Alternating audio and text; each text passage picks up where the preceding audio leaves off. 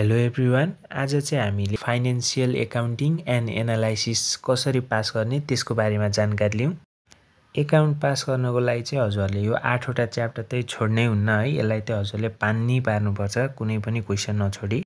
यति 8वटा च्याप्टरहरू मात्र हजुरहरूले प्र्याक्टिस गरेर जानुभयो भने यसले इक्जाममा 70 to 80 मार्क्सको कभर गर्छ है त। तर हजुरहरूले 100 मार्क्स एटेम्प्ट गर्न चाहिँ सबै 15वटै च्याप्टर हेर्नुपर्ने हुन्छ है त।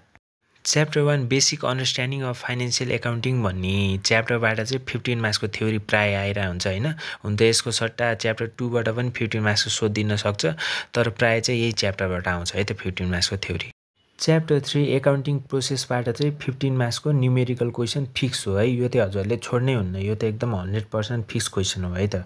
Chapter 5 accounting for इन्भेन्ट्रिज and cost of goods सोल्डबाट चाहिँ 10 मार्क्सको न्युमेरिकल क्वेसन सोध्छ है त, LIFO FIFO मेथडवाला।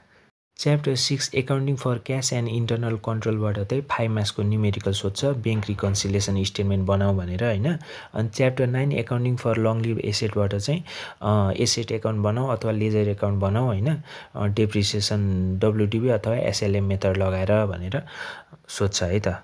Chapter 12 basic financial statement, chapter 13 cash flow statement अनि chapter 15 analysis of financial statement अथवा रेसियो एनालाइसिस होइन। यो 3टा च्याप्टर एकदम इम्पोर्टेन्ट छ है त। जोस् यो 3टाबाट एउटाबाट 15 मार्क्सको आयो भने अर्को 2टाबाट 10 मार्क्सको यसरी सोध्न सक्छ है त। एकदम इम्पोर्टेन्ट छ है त यो 3टा च्याप्टर पनि। अब चाहिँ हामी हरेक च्याप्टरबाट इक्जाममा सोधेका 2 मार्क्स 10 मार्क्स अनि 15 मार्क्सका क्वेसनहरू के छन् त्यो हेर्नेछौँ होइन। इम्पोर्टेन्ट क्वेसनहरू हुन् यिनीहरू चाहिँ। यो चाहिँ हजुरहरूले मजाले प्र्याक्टिस गरेर जानुभयो भने पास त हजुरहरू मजाले हुनुहुन्छ होइन। अलि राम्रोसँग प्र्याक्टिस गर्नुभयो भने 60 एबोभ अथवा 80+ मार्क्स पनि हजुरहरूले ल्याउन सक्नुहुनेछ है त। Chapter 1 basic understanding of financial accounting. अनि हरेक च्याप्टरबाट इक्जाममा नआएका तर आउन सक्ने खालका क्वेसनहरू होइन, एक्स्ट्रा क्वेसनहरू पनि दिएको छु, हजुरहरूले हेर्नु होला है त। Chapter 2 conceptual framework of accounting. Chapter 3 accounting process.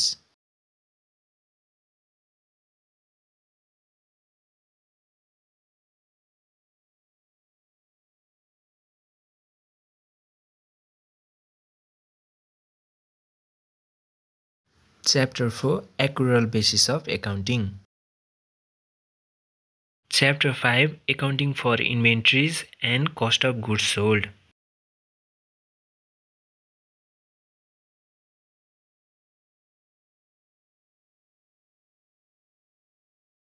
Chapter 6 accounting for cash and internal control. Chapter 7 accounting for रिसिभेबल्स।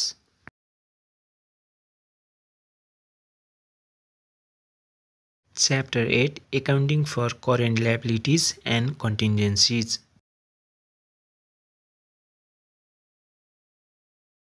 Chapter 9 Accounting for Long-Lived Assets.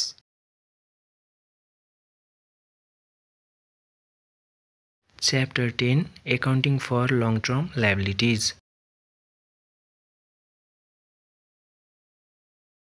Chapter 11 Accounting for Shareholders' Equity. Chapter 12 Basic Financial Statements. यो 2077 को 15 मार्क्सको question हेर्नु त। यो क्वेसनमा 15 मार्क्सको क्वेसनमा लास्टमा चाहिँ cash flow statement सोध्या 5 मार्क्सको होइन। यो चाहिँ च्याप्टर 13बाट सोध्या हो है त। 10 मार्क्सको यो च्याप्टरबाट, 5 मार्क्सको chapter 13 cash flow स्टेटमेन्टबाट। Chapter 13 cash flow statement.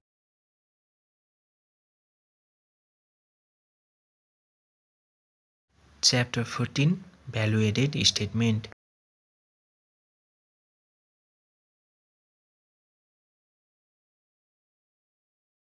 Chapter 15 analysis of financial statement अथवा रेसियो एनालाइसिस।